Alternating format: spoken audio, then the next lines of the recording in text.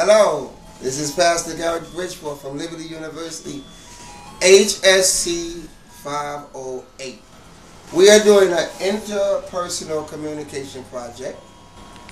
And in this project, we're going to be talking about 8 different PowerPoint slides. Well, let's say 20 different PowerPoint slides. And we're going to be talking about the things we have learned during the school course. And one of the things we learned during the school course is some kind of thing called behavior blend. A behavior blend is a part of your DNA that comes part of your lifestyle as in a form of communication and what you're made up of.